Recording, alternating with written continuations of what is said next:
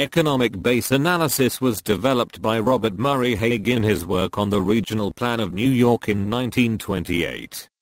Briefly, it posits that activities in an area divide into two categories: basic and non-basic. Basic industries are those exporting from the region and bringing wealth from outside, while non-basic or service industries support basic industries. Because of data problems clarify, it is not practical to study industry output and trade flows to and from a region. As an alternative, the concepts of basic and non-basic are operationalized using employment data. The basic industries of a region are identified by comparing employment in the region to national norms. If the national norm for employment in, for example, Egyptian woodwind manufacturing, is 5% and the region's employment is 8%, then 3% of the region's woodwind employment is basic. Once basic employment is identified, the outlook for basic employment is investigated sector by sector and projections made sector by sector. In turn, this permits the projection of total employment in the region. Typically the basic/non-basic employment ratio is about 1:1. Extending by manipulation of data and comparisons, conjectures may be made about population and income. This is a rough serviceable procedure, and it remains in use today.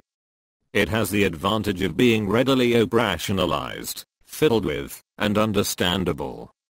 The figure showing location quotients uses data from Compare Minnesota Profiles of Minnesota's Economy and Population, 2002, 2003.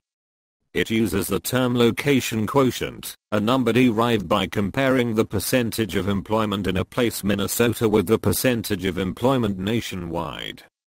Minnesota has about the same percentage of high technology employment as does the nation.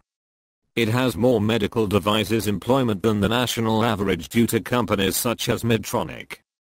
Economic base ideas are easy to understand, as are measures made of employment.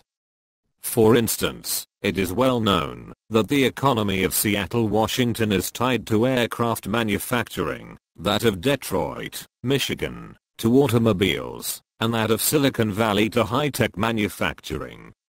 When newspapers discuss the closing of military bases, they may say something like 5,000 jobs at the base will be lost. That's going to hit the economy hard, because it means a loss of 10,000 jobs in the community. To forecast, the main procedure is to compare the region with the nation and national trends. If the economic base of a region is in industries that are declining nationwide, then the region faces a problem. If its economic base is concentrated in sectors that are growing, then it is in good shape. Methodologically, economic base analysis views the region as if it were a small nation, and uses notions of relative and comparative advantage from international trade theory Charles T. about 1963. In a sense, the activity is macroeconomics written small, and it has not been of much interest to urban economists in recent years, because it does not get at within-city relationships. The analysis usually takes US growth patterns as a given. The fates of regions are determined by trends in the national economy,